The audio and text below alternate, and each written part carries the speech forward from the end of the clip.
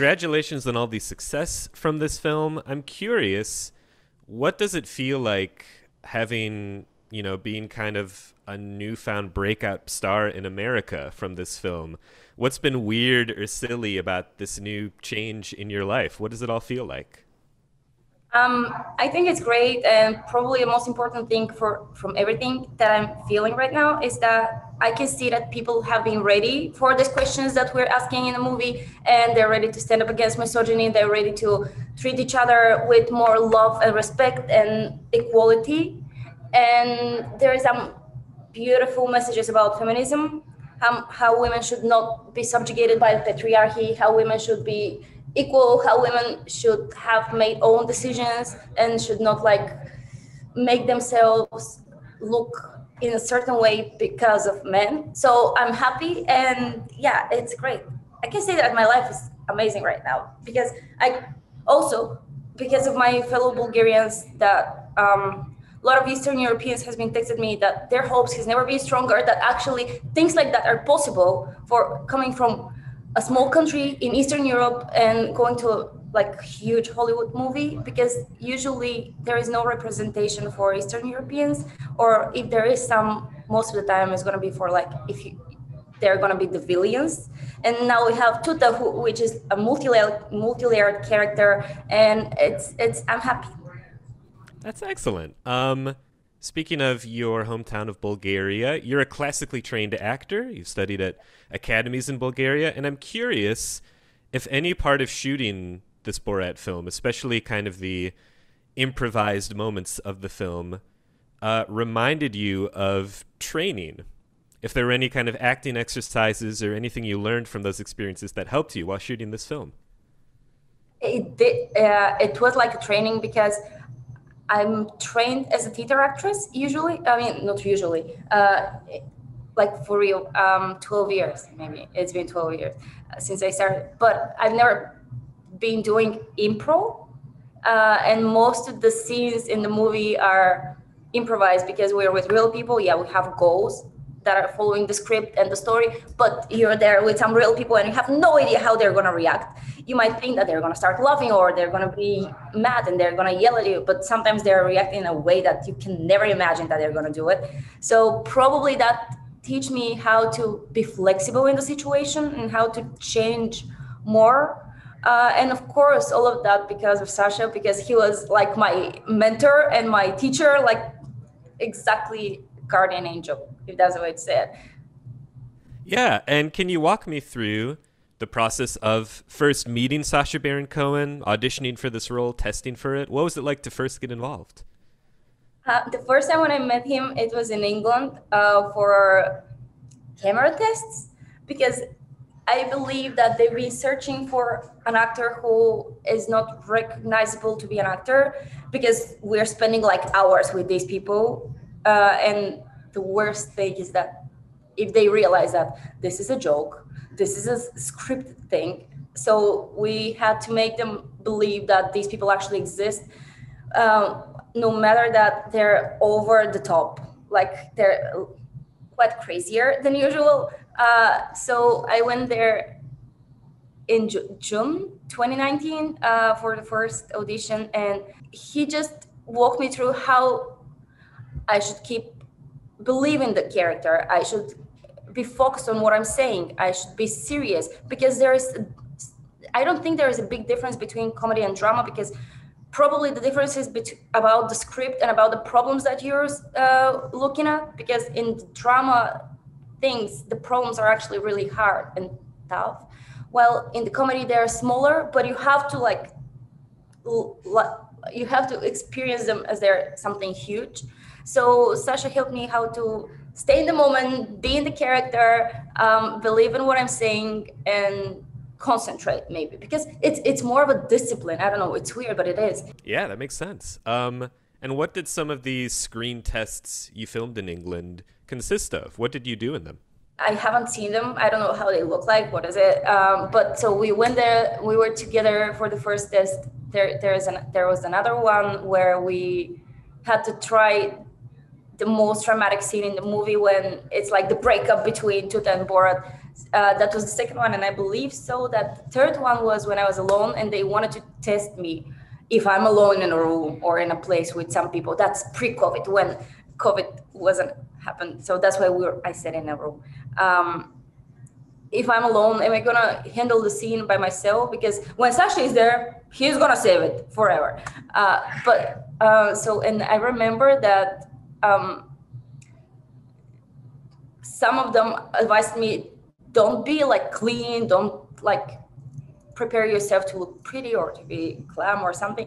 Try to not take shower. And I was like, oh, okay. I mean, I'm ready for it, but I'm in the middle of another production, so it's gonna be devastating for the rest of the crew in the movie that I'm shooting. So I made something super smelly, stinky, with valeriana pills, old eggs, vinegar, old olive oil, onions, and I mixed it, and it was probably the worst smell that you can ever imagine. And I put it all over me, and I started like hugging and touching people and they were like, okay, this is not an actor for sure. So that was probably the last audition that I went, and it was maybe 2 weeks before I came to America, and we started shooting this crazy, beautiful roller coaster. Yeah, that is so funny. Let's talk about how you approached the character of Tutar. What I found so interesting about your performance is that we see kind of different versions of her. There's a version of her in Kazakhstan, then the version of her kind of remaking herself in America. Did you approach her as different people, or was she one person going on an arc? What was it like kind of working on her interior life? So thank you so much for this question. To be honest, I try to focus on who is actually Tuta, because Borat, it is established character. So Tuta, being his daughter, should be somebody similar crazy as him, quite less educated even than him, and more primitive, if that's the way to say it. And she is believing in things that are not right, but her intuition and her intelligence in biologically somehow is maybe faster a little bit, because as example, in the beginning of the movie, when today speaking in Kazakh, even when I'm speaking in Bulgarian, I'm speaking with some sounds, some letters that sounds more like Romani, because in Bulgaria we have a small society, but we have them, and it's and it was influenced by speaking more with like ha and ah. So even when she's speaking in Bulgarian, she's like ha ta ta ta ta. Well, in the end of the movie, if she wanna say tate, it ta ta ta ta ta, and it's somehow softer. I mean, at least I try to do it. Same as with the English, because at the beginning it's like, how many other girls are gonna live in here with me? Well, I hope so. By the end of the movie, she's more like, no, I'm not doing it because I'm beautiful as I am. And her, I don't know, but at least I was thinking that, well, she's following this path, and when she's here, when she is seeing with her own eyes how actually is probably the right version of people to treat each other, and especially when she meets her godmother, if I'm able to say that, Janice Jones, she is having, how to say, not catharsis. Maybe she is having a catharsis with the breakup with her father, because she is seeing that most of the things that he's been telling her are lies. So she is going from here and starting to envelop herself. So it is one person, but it's one person who is changing really fast in a good way, if that's the way to say it, to the moment when she's able to make her own decisions, but she is deciding to support her father, and maybe because he's finally showing his love, that he is going to be there for him, and she don't need to live here the proper life. She preferred to go with him and save him, because isn't that the most important, to love and to be loved? Maybe, I don't know. I think you phrased it exactly correct.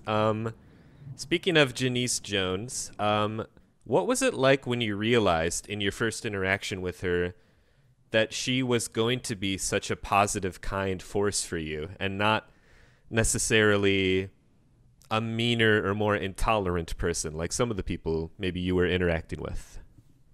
You know what? I watched the movie like 4 days ago, 2-3 months after the release, and I was waiting for the scene. And from the very, very beginning, when we're entering this house, she is like, what is happening? And I remember that when I saw her for the first moment, and I was like, okay, this is gonna be great, because we need people like her, we need examples like her, we need mentors, we need idols, we need people to be like her, because she is the perfect example of how important it is to be supportive, how important it is to give another chance to people, no matter if they're crazy, if they're sometimes rude, maybe they're less educated. So help them to go there and to be kind, to be nice, to be, I don't know, to love. So I knew that this is important, and I was happy. Of course, I was sad, because I think until the last day, right before we released the movie, she's been probably still worried about this person, because she is an angel. She has this huge heart full of love, and maybe that was what I was nervous, because in the movie we will all see her real self. We will always see people's true colors, so there's nothing to be worried, and something good actually. But I was worried that because she is incredible, she's been probably worried about Tutar, because we shot with her a few months later from the first scene, and she still remembered that girl. And because I wasn't there, and I was crying that, can I go and see her? Can I go and hug her? Can we go? And at least after we shot, and they was like, no, there are people called field team. You stay in your place. And I was like, okay, I can wait. And I was waiting, and yeah, I mean, for me, as Maria is also important that I met in my real life. A perfect example of how somebody that never heard about you, somebody that hasn't been around you, help somebody to build her personality, and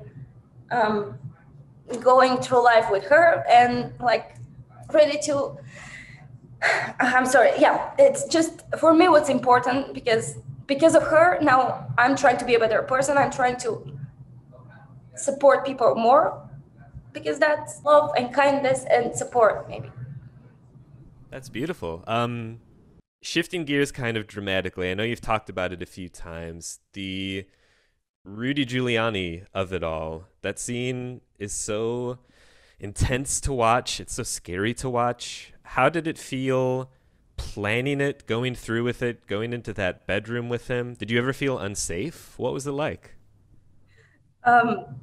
So I was preparing myself from the very beginning, because I had a call with Monica Levinson, the amazing producer that we've been working with Anthony Hines, the head of the writing, and Sacha's long-term partner, Sacha and Jason Wooliner, the director of the movie, that probably there's going to be a moment when you have to meet somebody important, somebody that is going to be in high position. So are you going to be ready to do it?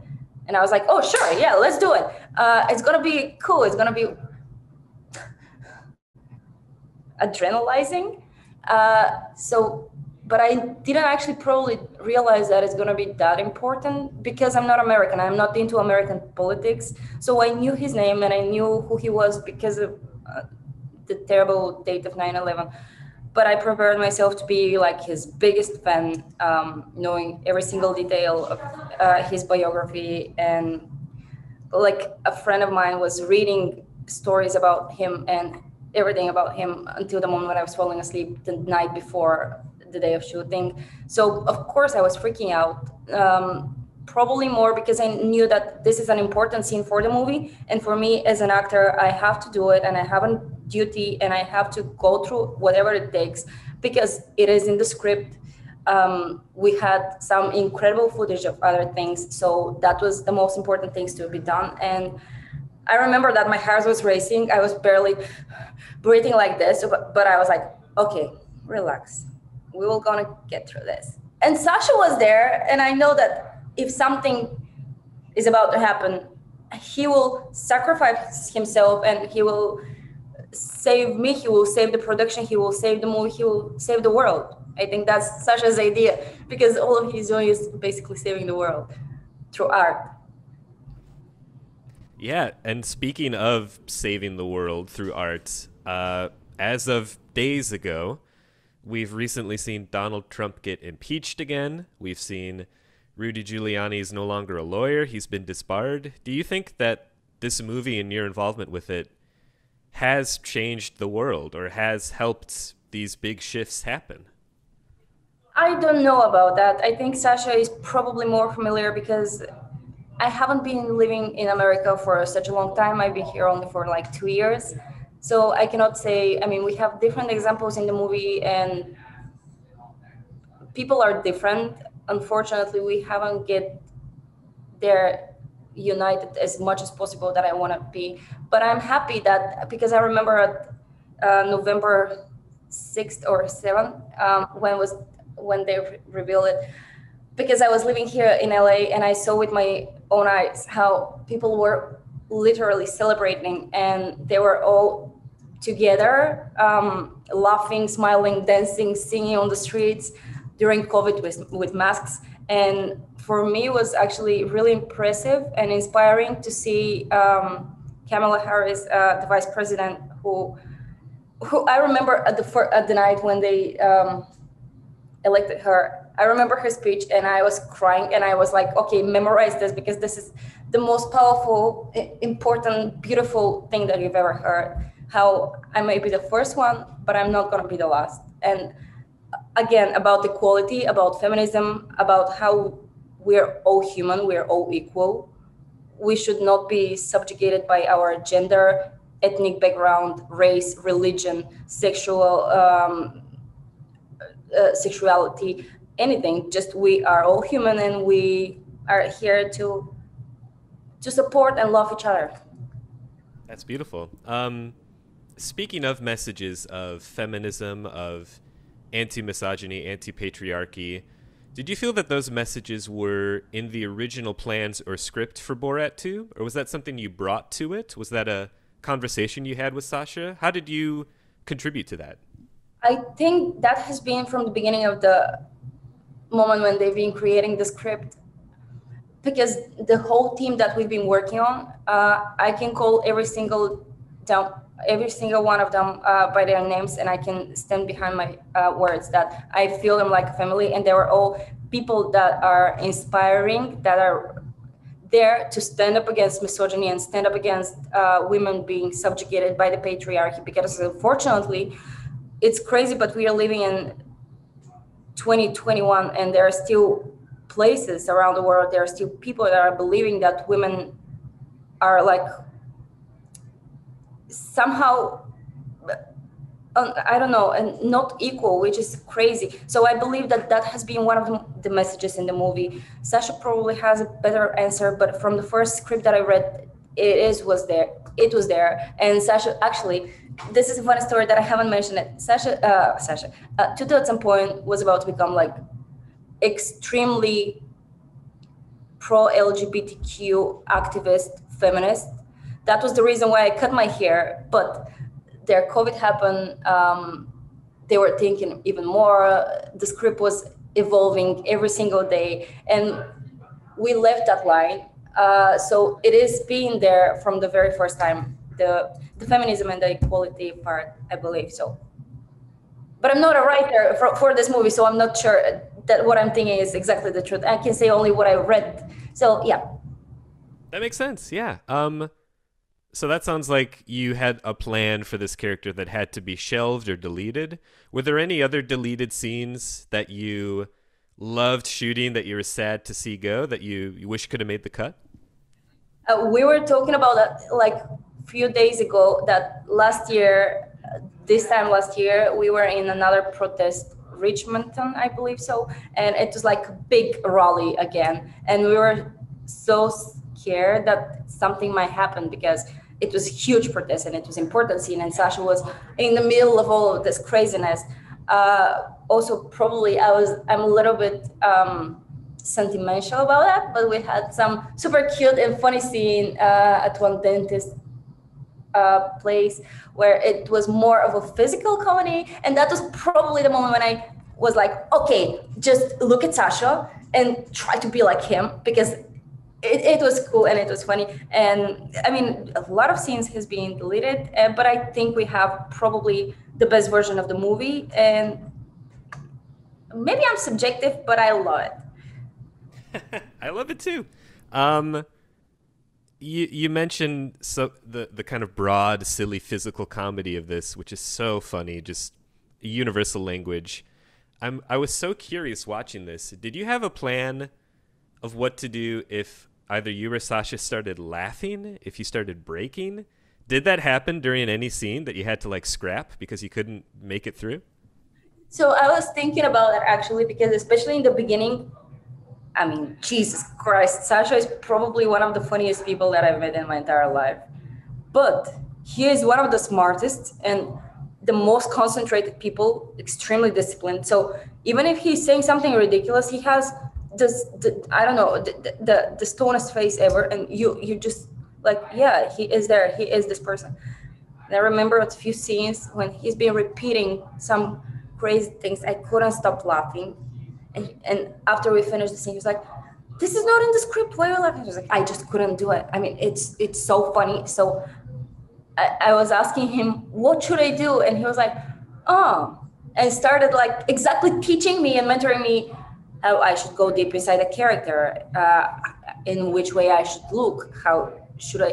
Because I'm thinking more that the more you're like saying these crazy things and you're sitting in a calm position, it's harder to stay calm, to keep straight face, rather than when you're busy with something physically. As example, like the debutante dance, because we're doing this craziness, but we are dancing and our bodies are already involved with the action. I don't think about that as funny, that is ridiculous, and that is crazy.